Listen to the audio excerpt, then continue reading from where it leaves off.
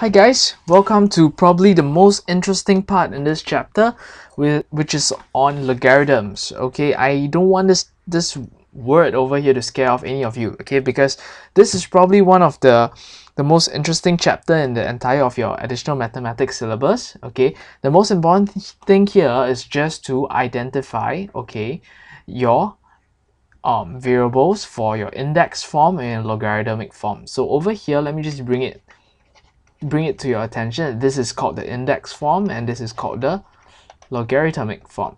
Okay, so in the next few examples we will learn how to convert between these two forms, and we will also learn to state whether a given logarithm is defined. Okay, so for a logarithmic function to be defined, these conditions must be met.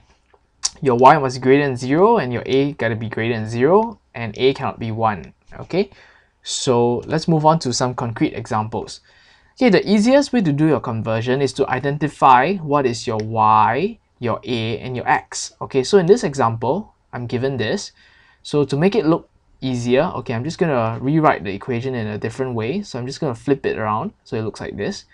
So comparing this, okay, with this form, we can identify that y is p. So y is p, okay, a is 2, and x is just x.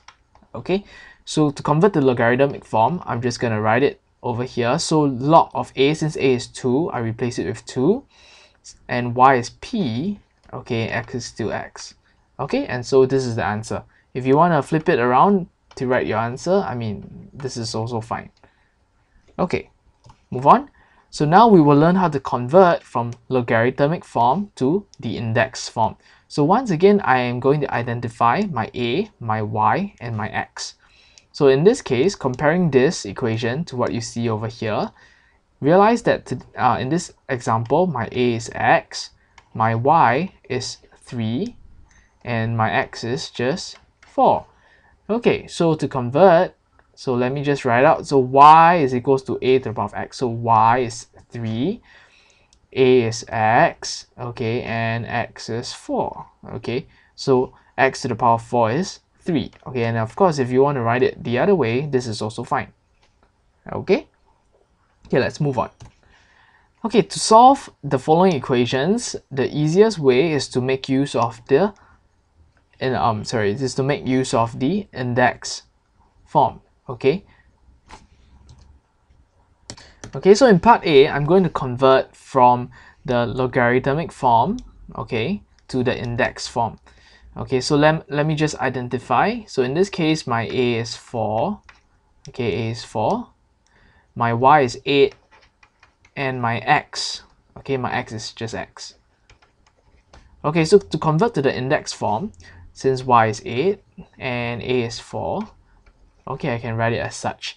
And now we're going to apply some laws of indices. So 8 is 2 to the power of 3, 4 is 2 square, and if I would just simplify this a little bit more, so 3 is 2x, and finally x is just 3 divided by 2, which is 1.5. Okay, or you can write it as 1.5.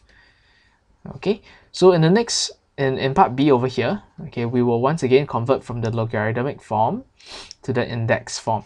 Okay, so in this case, let us identify my a is just 2, my y, okay, is 2x plus 1, and my x is negative 3.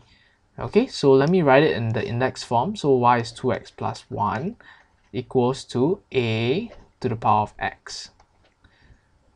Okay, so 2x is 2 to the power of negative 3 minus 1. Okay, and take note that 2 to the power of negative 3, if you want, you can use your calculator to help you. It's just 1/8 minus 1, okay, and we divide the 2 over. Okay, and if I were to solve this, I'll just get x equals to negative 7 over 16. Okay, in the last example over here, take note that in this case, my a is 9, my y is root 27, and my x is just x. Okay, so converting to the index form, y, which is root 27, is equals to a to the power of x. And in order to solve this, I will once again make use of my law of indices. So the root sign means power half. Okay, the square root sign means power half, and 27 is actually 3 to the power of 3. Okay, and 9 is just 3 square. Okay, let me just further simplify this. So using law of indices, just in case you've forgotten, a power m to the power of n is a power mn. Okay, so 3 times half gives me 3 over 2, and over here is 2x. Okay, so 3 over 2 equals to 2x, and x is just 3/4. Okay, so I'll leave you with some practice questions. Okay, you can try this during your own free time. Pause the video here to copy them down. And just to summarize, in this chapter we learn how to convert from the index form to the logarithmic form. Okay, so just make sure that you're very familiar with these two formulas over here. Okay, because essentially this is what this chapter is all about. Okay, I'll see you with more laws of logarithm in the next chapter.